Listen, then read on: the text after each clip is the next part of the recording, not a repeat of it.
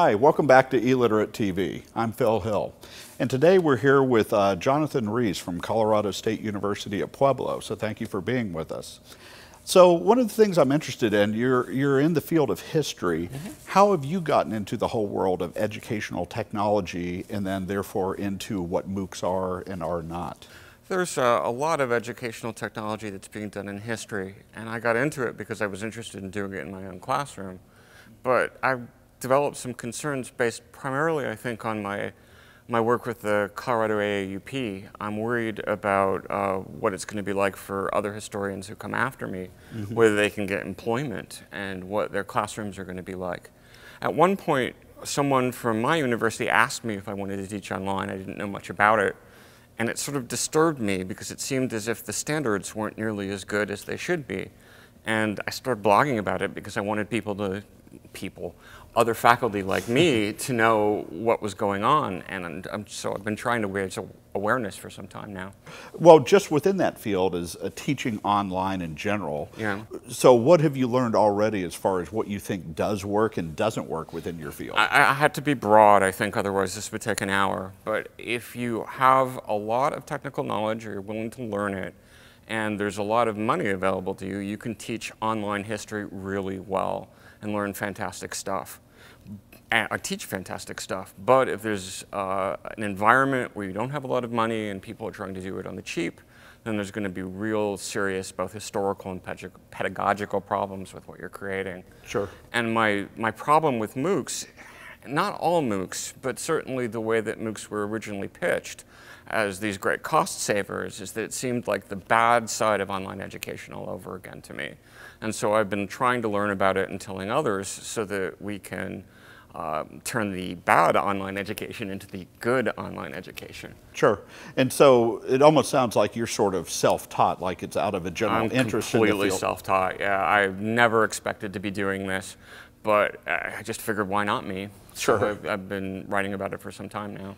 So tell me a little bit, when we talk about sort of the bad side of education, let's talk a little bit about what does that mean? What are the things that we want to avoid? I think what you really want to avoid, and I think this certainly goes beyond history, you want to avoid an automated education, where the idea of a college education is to look at something on the screen and then they will do all your teaching for you. I think there's a lot of value to close contact with a professor. You can have that close contact online if your class isn't too big. You can't have that with 30,000 people. The kinds of things that historians do, good history professors do, cannot be done with 30,000 people or 80,000 people, or really, just to be fair, even 400 or 500 people. Okay. You want to be able to look at people's writing. You want to be able to critique it as somebody who writes yourself. You want to be able to have conversations in order to get students to get to their own opinions about history, rather than saying, here's a video of the Kennedy assassination, go watch it, and poof, you learned about the Kennedy assassination. The problem would be if we sort of blindly apply scaling technologies to automate teaching, if you will, and lose the direct connection of faculty with a small number of students in some way. That's really what would be the danger. I think it's particularly important with history because everybody thinks, because you tended to have bad high school teachers, that history is all about content. If you can date the Kennedy assassination, you know history. If you can date World War II, you know history. But that's only the building blocks of history. History is not just knowing when things happened, it's knowing what to do with that information and how that's going to inform your world. And sort of direct guidance from a professor is what makes that kind of teaching possible. English is sort of the same way, except instead of historical facts, you're dealing with literature. And the writing skills in both disciplines are exactly the same. So while MOOCs may work, I won't even concede this because I know nothing about computer science, but they may work in a computer science environment where all you need to do is code. I'm really suspicious of the idea of applying them mindlessly to the humanities. Sure. And probably a few other disciplines I don't know that much about. Sure. Now let's look at the opposite side of that, because as I understand, you're certainly not a Luddite. You actually do explore technology and where it applies in the classroom. Absolutely. So where would some of the online technology and MOOC-specific technology, where does it apply, if anywhere? I have sort of a professor-centered vision of educational technology. I think the best thing that educational technology providers could do would be to offer a buffet. Here's this tool, here's this tool, here's this tool. And you can have the ones you like, and you will just ignore the ones that you don't like. And so, for instance, I have a wiki in one of my classes. I have blogs in a few of my classes, and I love this stuff. It allows me to teach complicated history differently. I wrote an article about teaching history with YouTube. That was 5 years ago.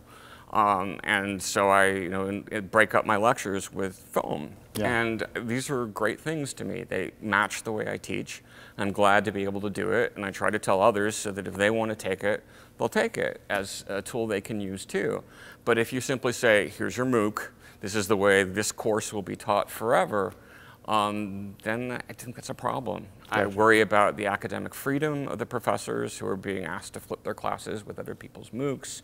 I worry about shared governance on campuses where provosts and presidents are getting probably a little too interested in education technology.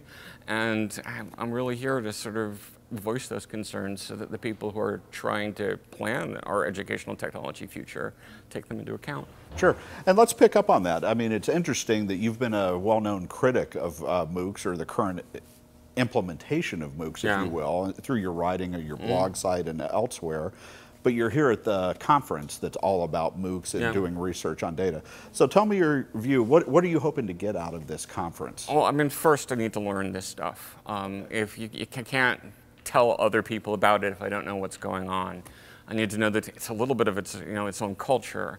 I need to know the terms. I need to know the issues. So I've been doing a lot of listening. And then I've also been trying to sort of, it sounds a little pretentious, but represent the people who aren't here. These are the concerns that the people who are resisting education technology have. They're the ones I've been writing about.